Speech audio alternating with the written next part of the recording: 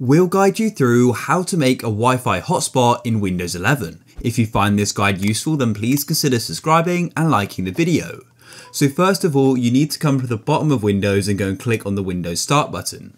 Next, you need to go and click on Settings, or you can go and search for it if you can't see it. Then come over to the left and select Network and Internet.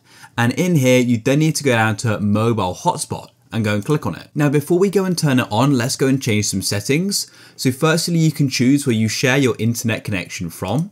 So if you have Ethernet, you could choose it from there. I only have Wi-Fi connected though. And then you can come down to share over and you can select Wi-Fi or Bluetooth. So it is important to note that you will need to have some sort of wireless adapter installed, which has Bluetooth or Wi-Fi, because that is how you share your connection. Without that, this will not work. That's super important. And then you can come down to properties and you can choose your name and your password. So let's go and switch this on just like so, and it will now be turned on. And then if I come onto my iPhone, as you can see, we then have the option for my PC, which I can then go and click on. And then what I'll need to do is go and enter the password which is given in the properties, and I can then go and press on join. And just like that, I've now joined my computer's hotspot. It's that simple. If you guys found this useful, then please consider subscribing and liking the video.